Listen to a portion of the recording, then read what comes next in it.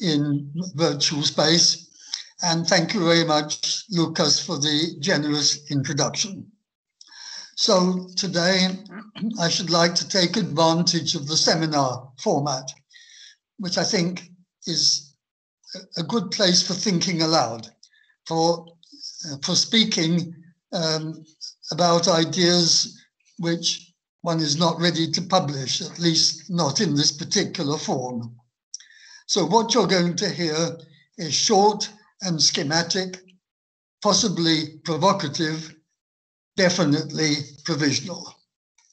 So let me start from the observation that what historians of knowledge study is plural rather than singular, as French and German recognize more easily than English, because I discover talking about knowledges still has to find general acceptance. And for a social historian of knowledge, as I claim to be, a central theme of research in this open area, definitely not a closed field, is the encounter between different knowledges associated with different social groups, men and women, workers and management, colonized and colonizers, citizens and governments, and so on. Sometimes the result of the encounter is conflict, sometimes exchange, sometimes hybridization, the creation of what a recent book in German calls in English pigeon knowledge. So today I'd like to speak about just one form of these encounters, local knowledges on one side, and on the other, what I have to call, for want of a better term, universal knowledge, meaning knowledges such as Western science, which the holders explicitly claim to be universal. Of course, this binary opposition, like most, if not all, binary oppositions, should really be imagined as two extremes, but with a lot of territory in between. And this binary is associated with other binaries that I have no time to discuss. Depth versus breadth, concrete versus abstract, field versus study, micro versus macro. You can add to these yourselves.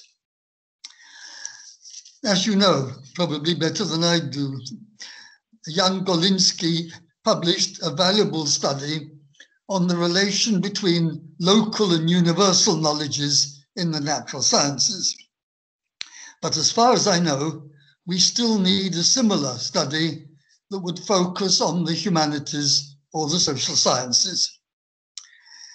The relation between the two kinds of knowledge, the two knowledges, is obviously different in the two cases, since in the case of the humanities and social sciences, a dialogue is possible between the researcher and the people he studies, whereas in the case of the natural sciences, even chimpanzees do not give the ethologist any feedback.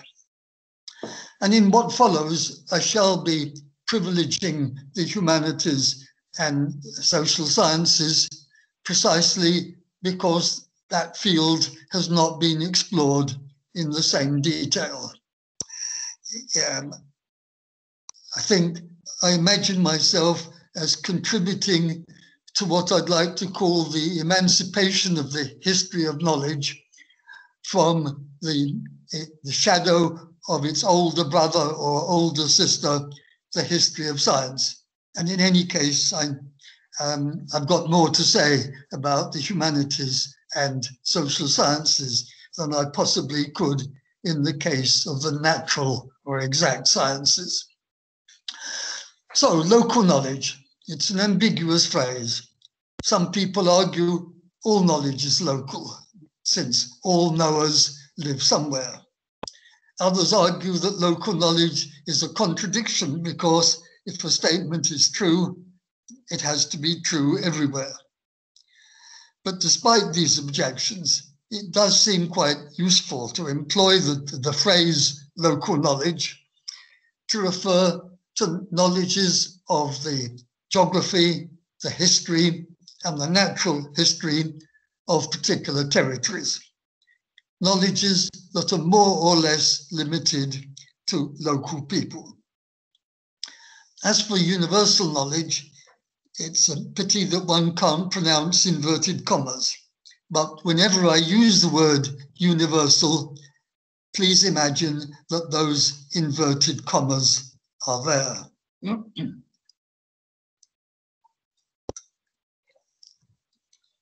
So what have been the relations between these two kinds of knowledge?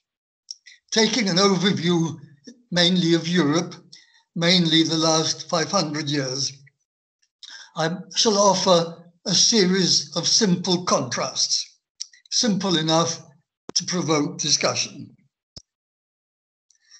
In the first situation, which has been the dominant one over most of the period, holders of universal knowledge tend to reject alternative claims, claims that they associate with subordinate groups and their subordinate, subjected, or subaltern cultures. The attitude of the people I want to call the universalists was caricatured in the phrase of a satire on a 19th century Oxford professor, putting into his mouth the phrase, "What I don't know isn't knowledge." Let me take 5 kinds of example of this universalist attitude. In the first place, the Catholic Church, since alternative knowledges, unorthodox knowledges, or as the clergy would say, doctrines, they have generally been dismissed as so much heresy or superstition or paganism, lumping together heretics, peasants, and the objects of missionary activity outside Europe, from China to Peru or Africa. 2, science. Many Western scientists have believed that their knowledge of nature is the knowledge of nature, rather than one kind of knowledge of nature. And they, again, like the Church, dismiss alternative knowledges as magic or sometimes superstition. Third situation. Many Europeans have seen themselves as discovering the inhabitants of the rest of the world, rather than as also being discovered by those peoples. A classic case of Eurocentrism, criticized famously by the sociologist Fernando Ortiz, whose position as an upper-class Cuban allowed him to see both sides of the question. He said, when Columbus discovered America, the Americans discovered Columbus. Fourth example, rulers and their officials, their bureaucrats, have often believed that they knew what was good for the people better than the people know themselves. In England, the slogan, "Whitehall knows best," an attitude that has often led to disaster. The best account of that kind of disaster I know is the set of case studies offered in Jim Scott's book, Seeing Like a State, which vividly reveal the problems that arise when national projects are carried out in ignorance of local conditions. To Scott's rich list of examples from the 18th century to the 20th, I should like simply and briefly to add one more. In Britain, there's the notorious groundnuts scheme, which was launched in my childhood in 1947 by the Labour government and written off as a failure 4 years later. The plan was to grow peanuts in what was still a colony, Tanganyika, now part of course, of Tanzania. The trouble was that the area that was cleared for the new crop, as the planners did not know, was a rather hard soil that there was little rainfall. And to make the situation still more difficult, the local workforce had never been trained to operate the imported machinery. Fifth example, disasters have also often occurred in warfare when the commanders of armies, especially of imperial powers, engaged in conflict with outside Europe. The generals often underestimated the enemy, partly because the enemy was not European and partly because they were not professional. The generals generally regarded local guerrilla forces as so many amateurs. And this hubris often led to nemesis. And to give you one more British example, the first Afghan War of 1839. In this case, the British Army, more exactly in 1839, the Army of the East India Company, invaded Afghanistan in order to keep out the Russians. There was a local rising against them, and the army was forced to retreat.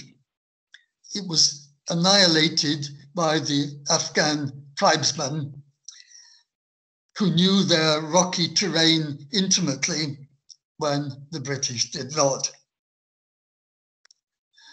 So those are some of the consequences of the contempt, I should say, very often for local knowledges. But now I want to turn to the other side of the coin, because in this long arc of 500 years in Europe, and coexisting with the negative view that I've been summarizing, we find quite a number of individual scholars, scientists, missionaries, doctors, anthropologists, and others who were all genuinely interested in the knowledges associated with other social classes and other cultures. So now I want to offer another set of 5 kinds of example positive evaluations rather than negative. In the first case, Renaissance humanists. These humanists, generally dismissive of medieval knowledges, some of them did take an interest in the knowledge of artisans and peasants in their own culture. They learned from miners about mining, like Agricola. They learned from fishermen about fish, like Rondellet. They learned from peasants about plants. Or moving away from Europe to India or Mexico, collectors of plants have obviously relied on the knowledge of locals, where to find particular plants and what their virtues were. And sometimes they even acknowledged this help. A famous case, which will be extremely familiar to some of you, is the book with entitled, if I translate it, as The Garden of Malabar, which is the book records the results of teamwork in Malabar, a team including both Dutch colonizers and Ayurvedic healers, a team put together by the governor of the territory, Hendrik van Vrede. Second set of examples. During the Enlightenment, interest by elites in alternative knowledges increased. It's a kind of collective opening of the mind. Think, for instance, of the place of craft knowledges in the Encyclopédie. Of course, the work of Diderot, who, as you will remember, was himself the son of an artisan who made cutlery. Or think of the growing interest by some Europeans in Indian and Chinese knowledges in medicine or in philosophy. Interest in acupuncture, for example. And it's the concept, local knowledge, itself goes back to the Enlightenment. The German jurist Justus Mercer used the term Lokalvernunft, and he used it in a positive sense because this term of his was employed in his critique of the pretensions to universal knowledge which he associated with the French. Third series of examples.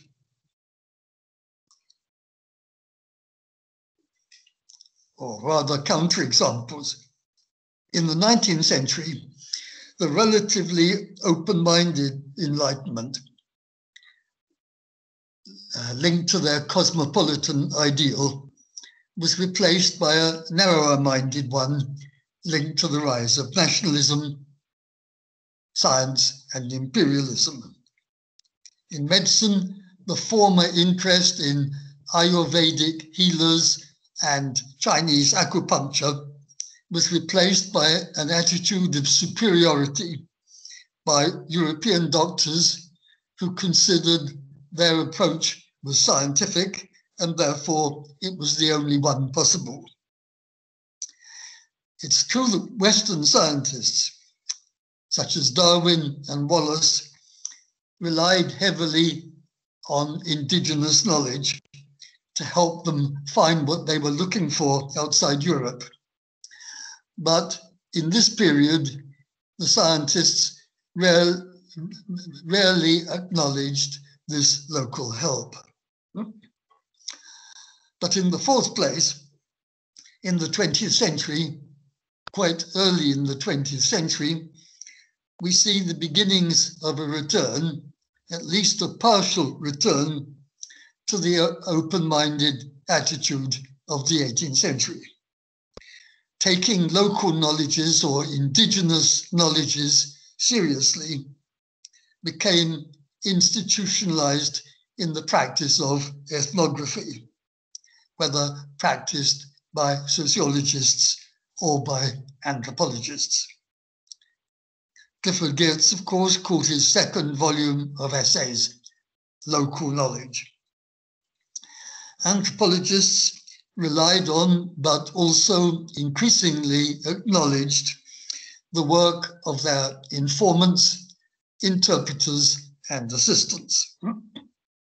I'm thinking of Franz Boas, working among the Kwakiutl on the northwest coast of Canada, and his references to his helper, George Hunt, who, in spite of that English name, was a mestizo, half indigenous, and in an ideal position to mediate between the culture of the anthropologist and the culture of, let's say, the anthropologized. Or I'm thinking still more of the French anthropologist Marcel Griol, writing about the Dogon of West Africa, but also giving a voice to one of the wise men of the Dogon, so that Ogo Tameli gets a book of his own to explain the cosmos of his people. And I'm thinking too of the British anthropologist Victor Turner, who, when writing about the Ndembu in East Africa, generously acknowledged the assistance of one informant, Muchona the Hornet, saying that it would have been impossible for him, Turner, to write his book had it not been for the help offered by this man. Today, of course, this kind of acknowledgement is only prudent, since in our increasingly global world, the informant is able to read and increasingly likely to read what the anthropologist has published. I turn now to my fifth and longest point. I'd like to suggest that the interest in local knowledge may itself be local. By this I mean to suggest that it's weaker in the center and stronger on the periphery, where local intellectuals, maybe Russian, maybe Brazilian, maybe Indian, have debated for a long time whether or not to imitate the West in the sphere of knowledge as in other spheres. Some listeners now may object to the use of the term periphery. Once again, center and periphery, a binary opposition which is useful only on condition that we're aware of what may lie in between. And the semi-periphery, as Emmanuel Wallerstein would say. But I go on using the term periphery because it does name a widespread sense of exclusion, or at the very least, a sense of remoteness from important happenings taking place somewhere else.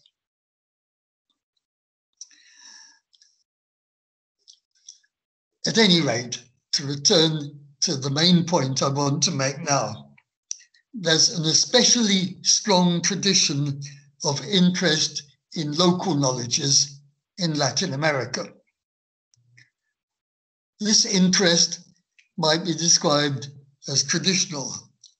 It was already visible early in the 19th century when Andrés Bello, a polymath living in what was just becoming Venezuela, wrote about what he called local knowledges, saberes locales. A little later, in 1842, it was the turn of an Argentinian intellectual, Juan Bautista Alberdi, who published a book that might be described as a kind of declaration of independence for Latin American philosophy, or as he called it, American philosophy.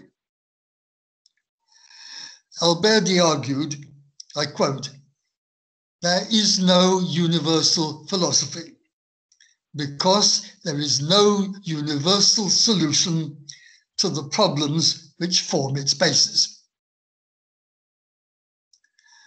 For the sake of brevity, I'll now jump over a whole century to arrive at an example dating from 1945. This time, the intellectual is a Brazilian, the sociologist, historian Gilberto Freire.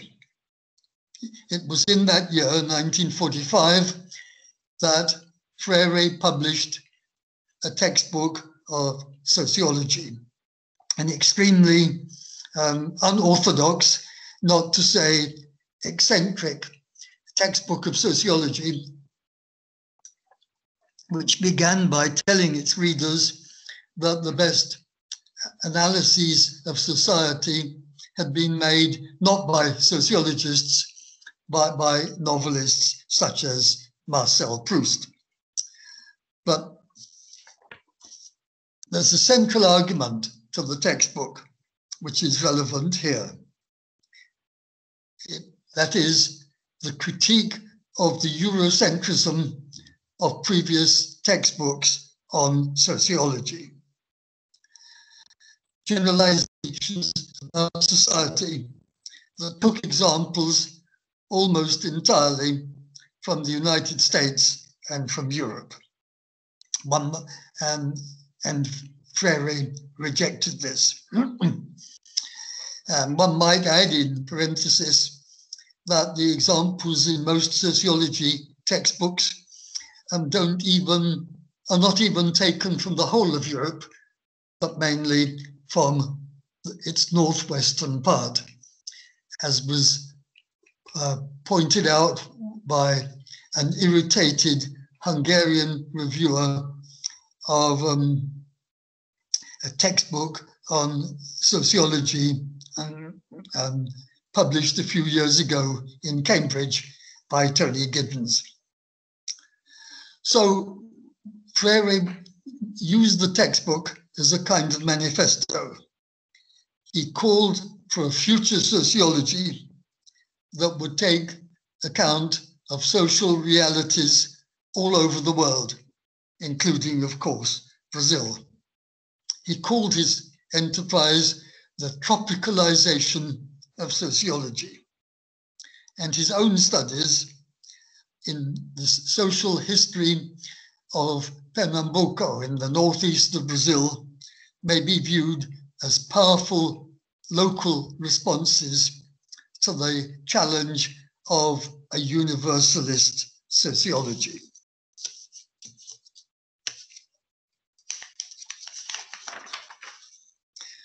A generation later, in the age of post-colonial studies, Latin American intellectuals continued to stress the importance of local knowledges. In the year 2000, for instance, a Venezuelan sociologist, Edgardo Alander, edited a book making this general point and entitled, for this reason, The Coloniality of Knowledge, La Colonialidad del Saber. Lander and his colleagues were trying, as they put it, to decolonize the social sciences, to introduce South American knowledges into the mainstream. Another Venezuelan, Fernando Coronio, wrote on what he called countering the center and going beyond Occidentalism. In Bolivia, yet another sociologist, René Zavaleta, was concerned in most of his career with revealing the value of local knowledge. And better known in the Anglophone world, for obvious reasons that I'll mention in a moment, is the Argentinian scholar Walter Mignolo, who published in 1999 a book entitled Local Histories, Global Designs, concerned with what the author called coloniality, subaltern knowledges, and border thinking. So Mignolo, like Colonial, like Landau, has been trying to decolonize knowledge. Once upon a time, he once wrote, I'm quoting now, once upon a time, scholars assumed that if you come from Latin America, you have to talk about Latin America, that in such a case, you have to be a token of your culture. Such expectation will not arise if the author comes from Germany, France, England, or the USA. As we know, the first world has knowledge, the third world has culture, Native Americans have wisdom, Anglo-Americans have science. End of quotation. And maybe Mignolo was a bit too optimistic when he used the phrase once upon a time. He surely realizes how much his own international reputation has owed to his migration from Argentina to the United States. He came from Argentina. He now comes from Duke University in North Carolina. He gets more readers, more listeners, than if he'd stayed in Buenos Aires. Today, so far as I can see, local knowledges have become more intellectually respectable than they used to be, but still without being universally accepted, rather like the idea of knowledges in the plural. For example, a few recent essays on what the authors call Southern theory have returned to the problem that was raised by Gilberto Freire 75 years ago. Although, as far as I can see, they've done less than he did to change the situation with positive examples. Integrating local knowledges of cultures and societies into social and cultural theory is a huge task, and although it's been begun, I think it still has a long way to go.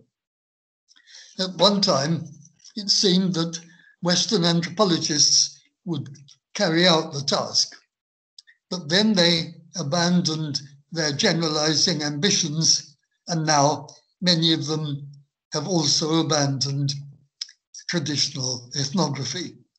So who is going to take up the baton for the next stage in the race? The initiative in this task should really come from the periphery, where scholars are more conscious than their Western colleagues of what is missing from the textbooks of economics and politics, as well as from those of sociology. In an ideal situation, these scholars from the periphery would pool their knowledges at conferences in virtual space, which has the great advantage of geographical neutrality. Even though a discussion online is no substitute for sitting round a real table and accompanied by real drinks. I'm very sorry not to have been able to join those of you who are participating in person. In any case, thank you all for your attention.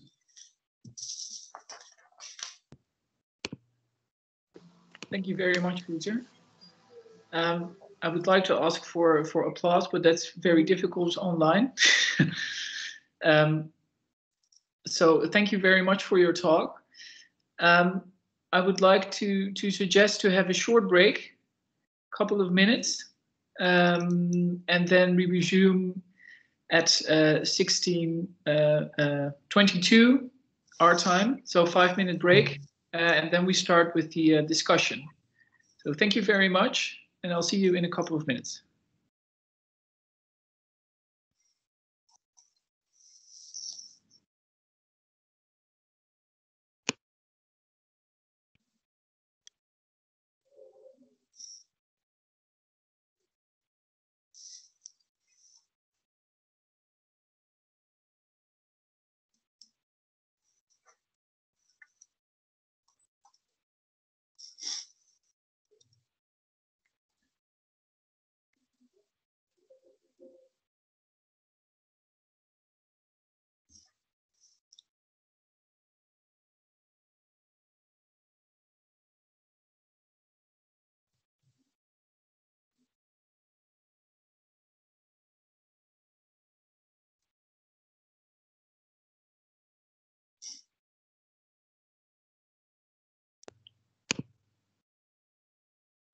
Sorry, I'll just repeat it one more time for those who haven't heard. So I thanked Peter for his talk, and I propose to start with the discussion in now 4 minutes. So we can stretch our legs and resume in a couple of minutes with the discussion.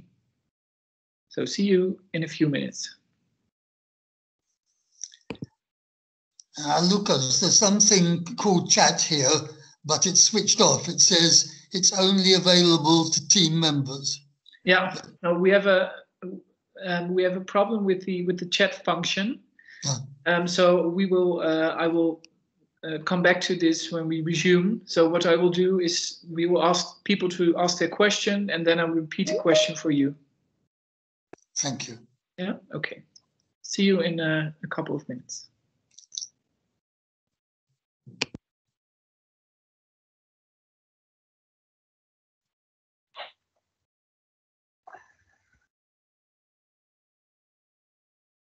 Hello, this is Karin Kuchler from Austria. I wanted to thank you so much for your lecture.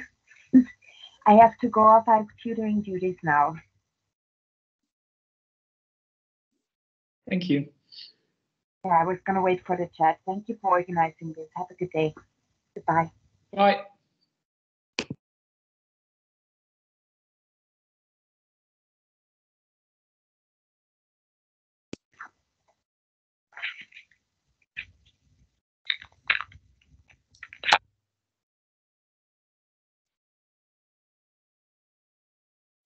Sorry, I didn't get any of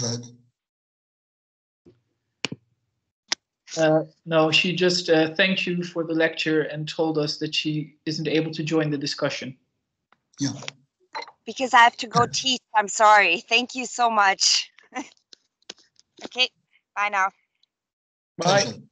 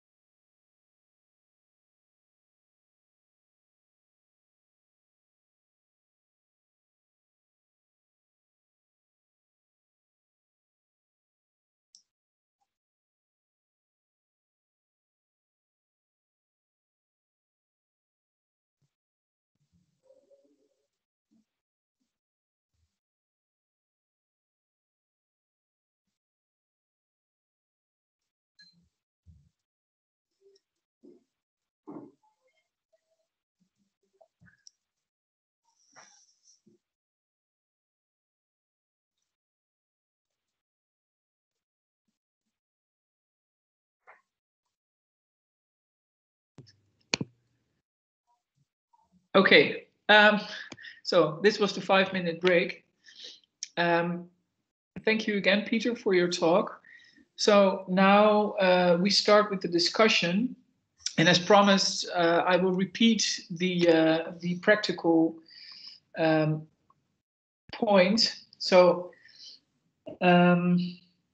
it's still important for all of you to mute your video and your audio.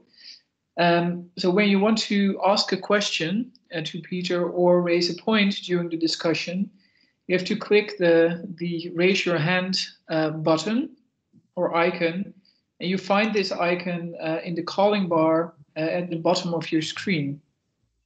And when you're up, we will write down your name, and we will call your name, and we ask you to switch on your audio and or your video. And just to remind you, please make sure to switch it off again when you're done asking your question or raising your point. So please, if you have any questions, raise your virtual hand, and we will now start the discussion. So the first question comes from Joseph Townsend. So please go ahead. Hello, thank you very much. Thank you so much for that really interesting talk. My question pertains particularly to what you mentioned regarding 19th century, return to disdainfulness in a sense to local knowledge. The question I have is, do you feel that the reason why the experts, in a sense, either historians or sociologists and so on, had this disdain was as a result of their audience perhaps not being interested in local knowledges, either the political elites not being interested or just general readership? Or do you feel that it's a kind of top-down fact of sociologists, historians and so on not being interested in local knowledge meant that nobody was learning of their importance? Okay, thank you. Peter, did you hear the question, or shall I repeat? Yeah, I did hear. Thank you. Okay. Yes, I hesitate to give a general that would be a universalist answer to this difficult question.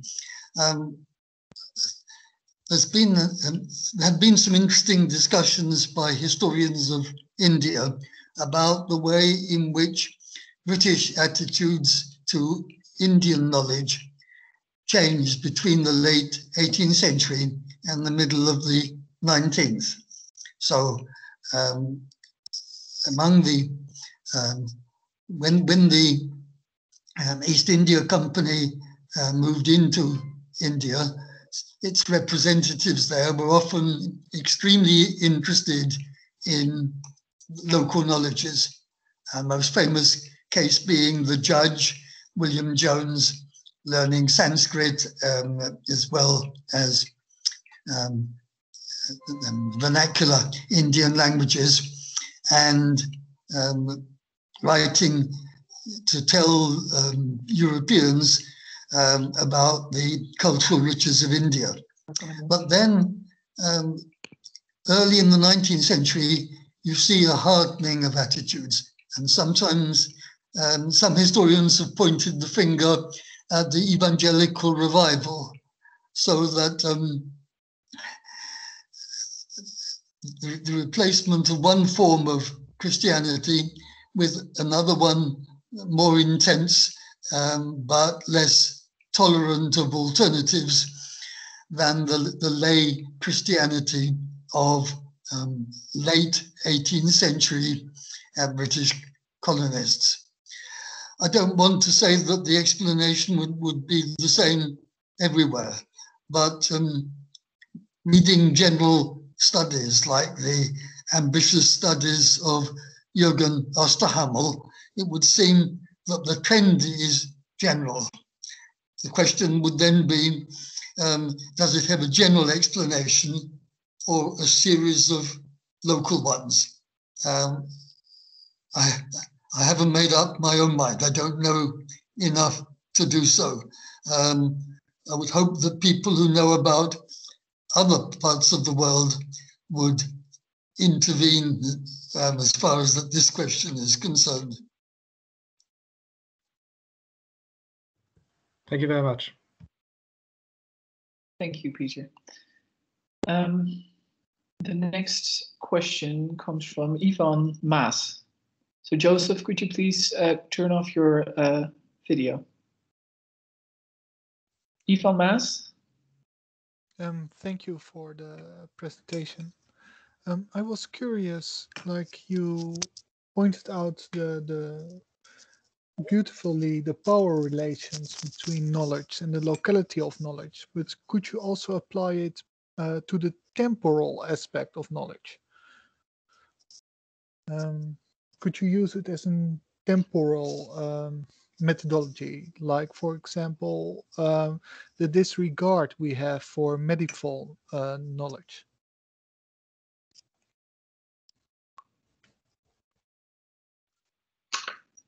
Sorry, I lost that one completely, but okay, Ivan, didn't hear very well. Okay, could you perhaps repeat the question loud and clearly? Sorry. I felt that you beautifully represented the power relations between knowledge or information and the locality of knowledge. But I was wondering if you could use it as a framework also for the temporal aspect. So, for example, the general disregard that people have for medieval knowledge. Could you also use it temporally, or is it only useful in a spatial aspect? So the question, Peter, the question is, in your talk, you focused on what you could call the spatial aspect of knowledges, and the question referred to the temporal aspect. So in terms of not the spatial but the temporal, our local knowledges or the study of local knowledges, could we also understand that in a temporal sense? I think that is the crux of the question. Okay, I chose to focus on local knowledges in the spatial sense because the subject was already much too big. But I would quite agree with you that there are parallels, so that in the same space, members of one social group, maybe one with a higher status, will either take seriously or not take seriously the knowledge of that other group. So it's a similar story unfolding within a locality rather than this clash between localities. And I suppose one could discuss the relations between disciplines in this way, because however much we try to think of disciplines as equals, very often practitioners of certain disciplines have thought of that their subject is superior to somebody else's, and which restricts the possibilities of learning from that other discipline. So in a sense, my talking about local knowledge was a local example itself of a wider cultural phenomenon. Thank you. The next question comes from Maura Burke.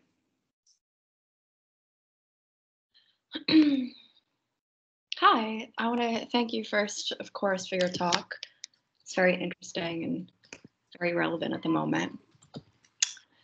It seems to me that we treat these two groups, those who are in possession of what has been considered universal knowledge and those who are in possession of what has been considered local knowledge, asymmetrically, such that we encourage those who have universal knowledge to take seriously the fact that theirs is one in an assemblage of local knowledges, while encouraging others who have local knowledge to make their knowledge more universal, like the movement to decolonize a variety of studies in the humanities and natural sciences. So I suppose the question is, is this asymmetry corrective in the sense that we're in a remedial phase where we're trying to atone for this fallacious divide that we've introduced? Or are we still prioritizing the universality of knowledge in trying to make these local knowledges more universal? Thank you. Did you hear the question? I would welcome your summary, yes. Okay. So the question concerns the asymmetry between the universal and the local. So there's this tendency, so referring to your talk, of those who are focused either by the discipline they're working in, the time they live in, etc., to focus on the local, so to move from what is universal to also include or study what is local. But at the same time, people who have what we would call local knowledge to try and make their kind of knowledge more universal. So the question, if I repeat it correctly, was, are we sort of in a remedial phase? So are we now making up for sort of an asymmetry in the past? Or are we still sort of in studying and in promoting local knowledge and local knowledges, trying to make what is local universal?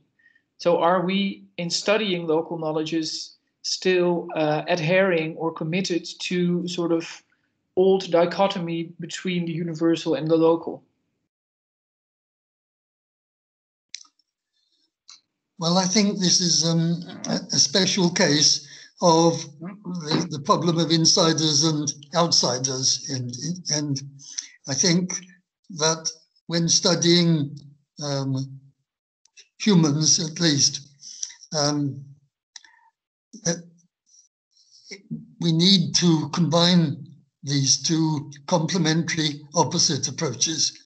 The insiders have the deep knowledge, and the outsiders can see that that knowledge is part of a wider whole, and we need both.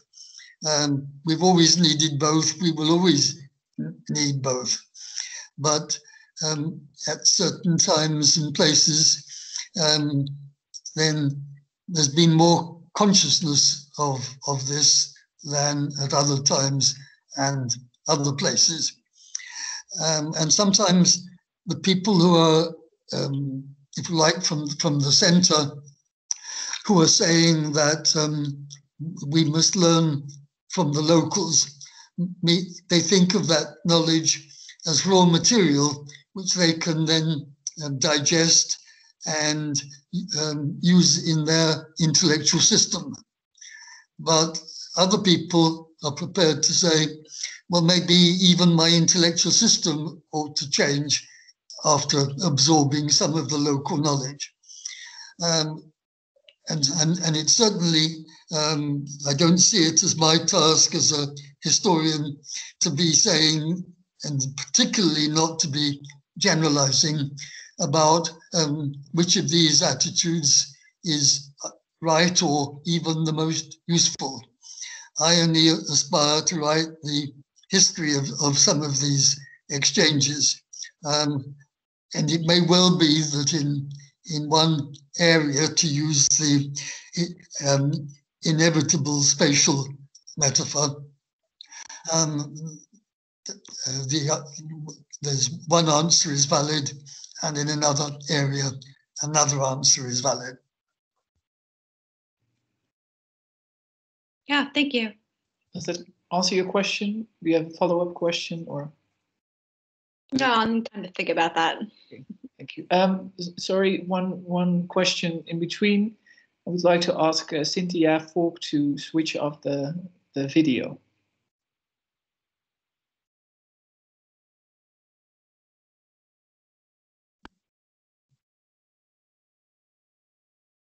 You can search for it. It's on in the menu on the bottom of the page. Yeah, thank you. Next question comes from Floris Cohen.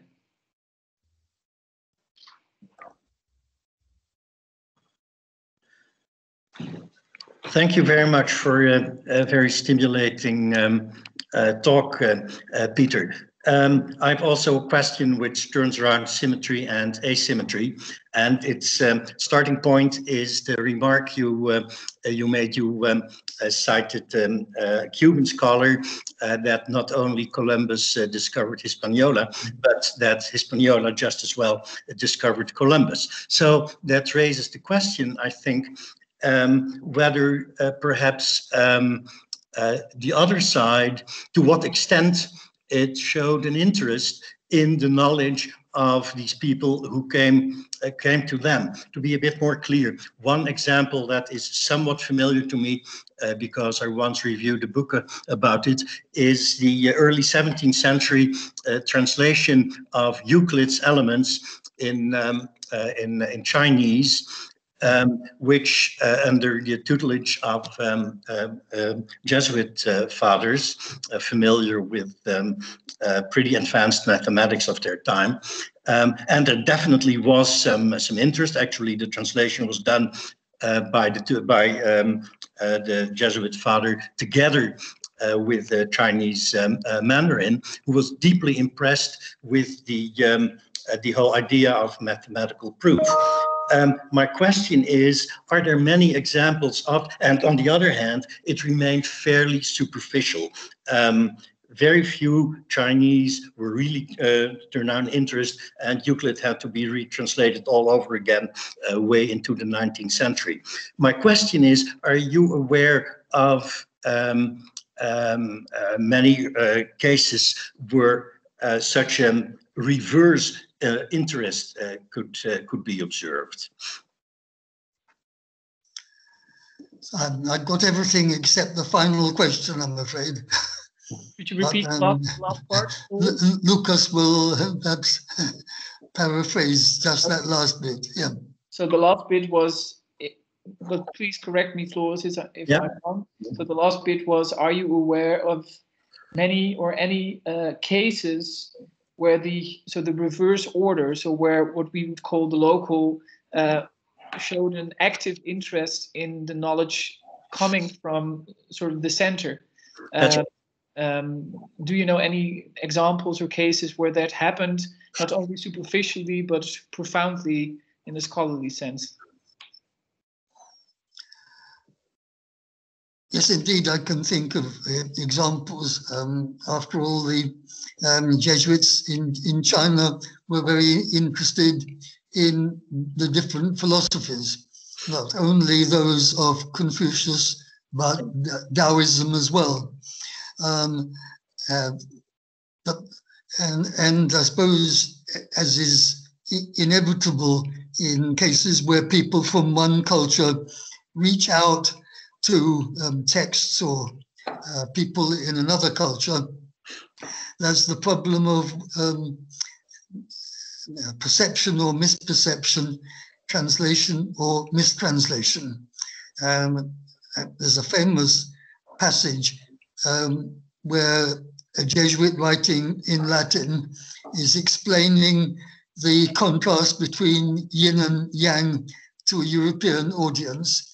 And he says, it's like the contrast between matter and form. So I'm in no position to say, has he simply imposed his Aristotelianism on the Chinese, or is this a helpful analogy? Again and again, one has this problem of translation. Friedrich Schlegel writes about the wisdom of the Indians, but is his Sanskrit good enough to make sure that what he's communicating to his fellow Germans is really the message that had been sent by the writers in Sanskrit in the first place? So on one side, then, one could be discussing willingness to learn, people with relatively open minds versus people with relatively closed minds.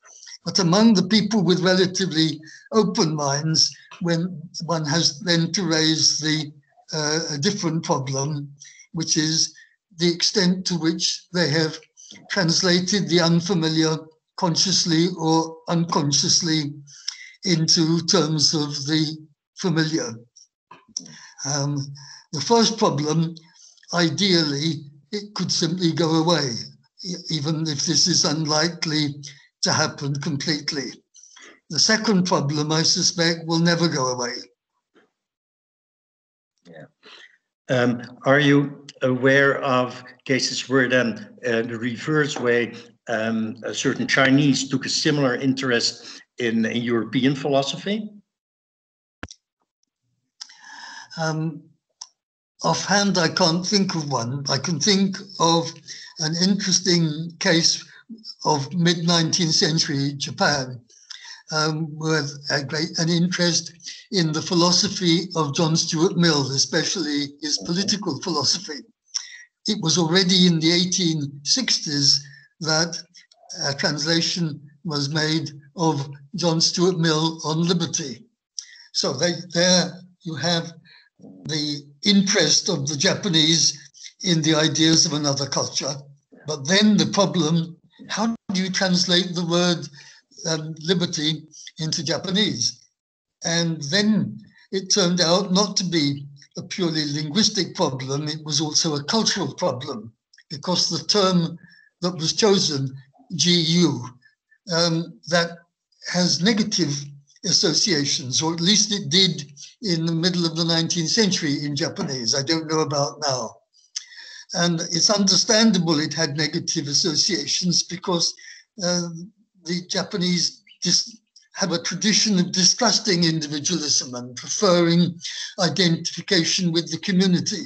So they thought that liberty, that must be something selfish. And what I wonder is whether over the long term, which is now about 150 years or more, whether those negative associations have disappeared. That is, whether the Japanese have not only learned the meaning of a Western term, but are now prepared to entertain some alternative ideas of what is good in politics. I can't answer this question, but I think it's interesting to ask it. Okay, thank you. Thank you, Peter. I see that Maura Burke has her hand raised. Do you have a follow-up question, Maura, or was it by accident?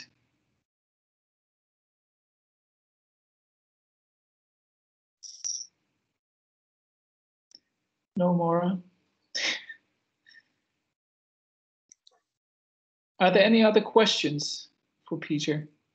So to repeat, if you want to ask a question or raise a point, you have to click the raise your hand icon.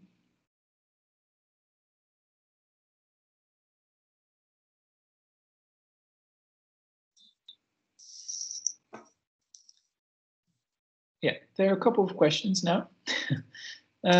I think the first one was Marie Yasunaga. Please. Yeah. Hello, thank you very much for your talk. Do you hear me clearly? I hear you. Do you hear her, Peter? Do you hear me? I can hear, yeah. Great. Well, I just wanted to put up some comments on your previous point about the Japanese word "jiu," how it's if it have a negative or positive association in contemporary world. And I think selfish, the term selfish has been another translated Japanese word. So since then, in the modern world, especially under the post-war education system, we did have more positive connotations to the jiu, the term liberty, but it doesn't necessarily mean the actual very Western notion of liberty has been implemented in the Japanese knowledge. So it's very still layered understanding of liberty, I would say. Well, my question is actually coming from a different part of your talk. So I'm very curious about why you explained the positive evaluations of the early in the 20th century. You said it's a partial start of returning, like a partial resurgence of their positive attitude towards the local knowledge. And you pointed out one example is coming from the emergence of ethnology or anthropology.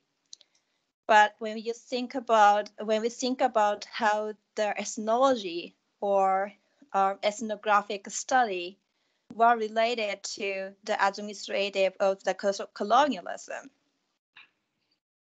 So I would like to ask you, how do you relate the universalism and localism, or positive and negative aspects, to each other in this particular period of time? Did you hear the question, Peter? I'm afraid I didn't hear it very well. Yeah. Okay.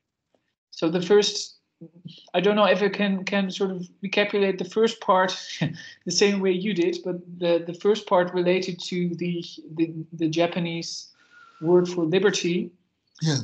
A point was made that in the 20th century, especially in education context, there has been a translation for the word liberty, which doesn't mean selfish, but it also doesn't mean what sort of the Western concept of liberty means. So it was a sort of critical remark on the idea that if the word liberty has been implemented in Japan in the 20th or 21st century, it isn't exactly an implementation of a Western concept, but more a process of translation, a layered process of translation has been going on. So that was the first point. And then the question related to the fact that you talked in your talk about the sort of resurgence in the 20th century of, say, the positive attitude towards local knowledges, referring especially to anthropology. But the question was, if I repeat it correctly, what about colonialism? So what about the relation between sort of claims to universality and an interest in the local in the colonial context? How would you consider that in the light of your talk? Okay, thank you for the clarification of the Japanese concept of liberty. And now turning to this question, the history of anthropology is closely entwined with the history of colonization and colonialism. The first lectures in anthropology given in Oxford and Cambridge were given in courses to train future colonial officials. It was only later that anthropology became a general subject that anybody could study at the university. But there was a difference, I think, between what the government wanted the officials to learn and what the officials actually learned, and especially when they went out to Africa or elsewhere and started to talk to local people. And you can see in the course of the 20th century, the expression of attitudes suggesting that people, that the natives, to use the term that people still used in the 20s and 30s, you can see a change from the attitude that they are inferior or that they are childlike to taking them much more seriously.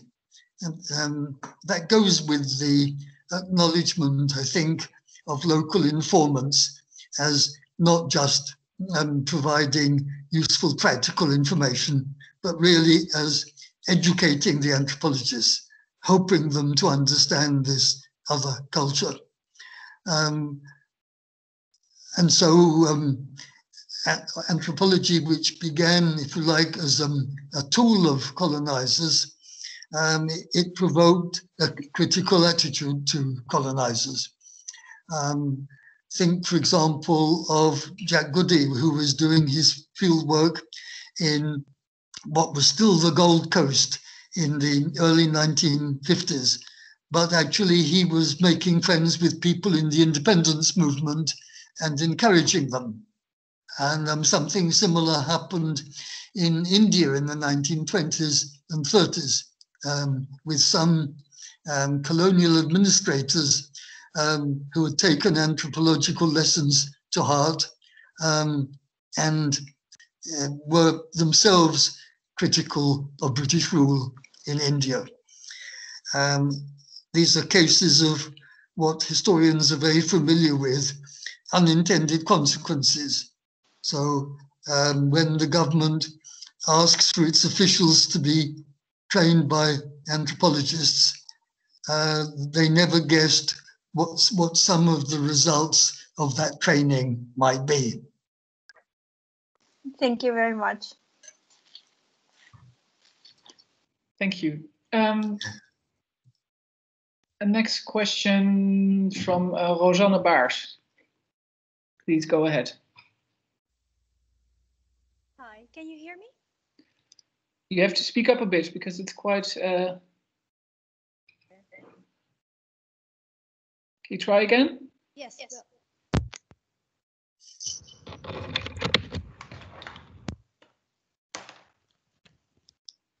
Perhaps if I use this one. Can you hear me now? Okay. Oh, thank you so much, Professor Burke. I just want to pose a short question. People are nowadays talking about a crisis in expert knowledge. Would you say that the shift to local knowledges would solve this crisis in a way? Did you hear the question, Peter? No, I got the phrase crisis of knowledge, but then I didn't get the question about it. The question in short was, people say that there is a crisis in expert knowledge, and then the suggestion was, could the move towards local knowledges solve this problem?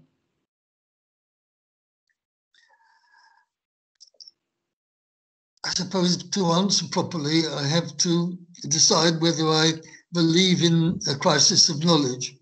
Well, in citizens, I'm sorry, citizen believing, not believing any more experts, or, you know? Yeah, so the point is not a general crisis in knowledge, but the fact that citizens tend to have very little trust in expert knowledge. And the suggestion then is, if we focus more on local knowledges, could this help solve the problem of a lack of public trust in knowledge? Yes, and in the same way that I think citizens would be more involved in affairs if more government activities were decentralized at the level of cities rather than the whole nation. Because even in small countries, local conditions can differ quite a lot from one province or county to another. So yes, I would be happy with that that comment. Although this is territory I don't mean to be speaking or writing about myself. I haven't got the local knowledge that would permit me to do that. Thank you. We have time for one other question. So if someone has a question or wants to raise a point, please do now. Yes, I see only the surname, Schulte Nordholt. Hi, yeah, Larissa is the first name. Good. So I was wondering about the binary that you were talking about at the very beginning of your talk, which was really, really stimulating. And I was wondering if you have a binary, if you create a binary between universal knowledge and local knowledge, how then do you get past the problem that there is always more local knowledge to include, right? There is never an end to what is local. There is, for instance, your mention of the wise man of Dogon. You could say that those were still elite knowledges in a way. So how do you get past that idea that if you want to decolonize knowledge, if you want to include a critical attitude towards knowledge, there is no end to that inclusion, so to speak. Is that a problem? And can you solve that problem? You have to solve that problem. So how to get beyond that binary a bit more, I guess. And I hear a bell going off, so I'm not sure. I don't think it's on my end, but Is it your phone, Peter, or? No, I'm afraid the telephone went off, and the sound of it made it very difficult to listen to the question. Right. It's stopped now, luckily. Okay, can you repeat me for the rest? Can you repeat the question just briefly, maybe? Right. So I'm wondering if there is if we create a binary between universal knowledge and local knowledge. Yes. How do we get past the fact that there is always more local knowledge to include? If we want to be critical of knowledge and decolonize knowledge in a way, or decolonize the humanities, how do we get past the fact that including critical attitudes, it never ends? There's always more local knowledge to include. And I was using the example of the wise men of Dogon that you mentioned, and the fact that these wise men are in some way still part of the elite, right? And so there is always, in that example, there is still more local knowledge to include. And so my question is that a problem that that there is always more? And if it's a problem, how do we get past it? But it may not be a problem. Okay, so I'm in favor of taking local knowledges seriously, but that doesn't mean that we should accept local knowledges uncritically. And indeed, it might be a good idea to disaggregate the concept of local knowledge, since people in a given locality may not agree one another about local phenomena. That would reduce the dichotomy a bit. And of course, some people are more interested in generalizing than others. The anthropologists that I mentioned were well aware that they had particular informants who, because they were particularly intelligent or because they simply had parallel interests to the anthropologist, they were much better guides to their culture than the majority of people in that culture. So one's got to build all this in. The only asymmetry that I think can't be subverted is the one where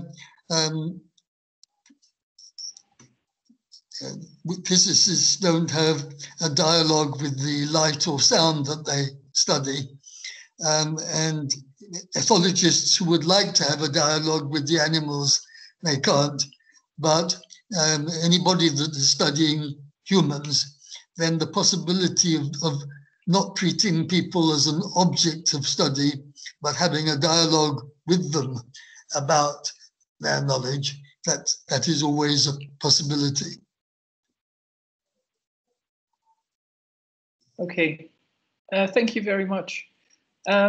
It's now 5 o'clock, so that means that this is the end of this meeting. I would like to end with a couple of thanks. So I would like to thank all of you, the audience, for joining. I would like to thank the CART Center for their support, and of course, again, Peter Burke for his fascinating talk and stimulating discussion. So I was very happy how it went, and I hope you are all too, including you, Peter. So I would like to draw your attention to our website. So this is a regular series every 2 months. So you can go to our website, historyofknowledge.nl, and you can check out the upcoming meetings in the months to come and in the next year. So I hope to see all of you, the audience, next time. And I would like to thank you, Peter, again for being here, for sharing this talk with us. And I hope to see all of you soon again. Thank you very much. Thank you. A pleasure to participate. And online class. I'm very happy that it works. Thank you again. Okay, goodbye. Bye.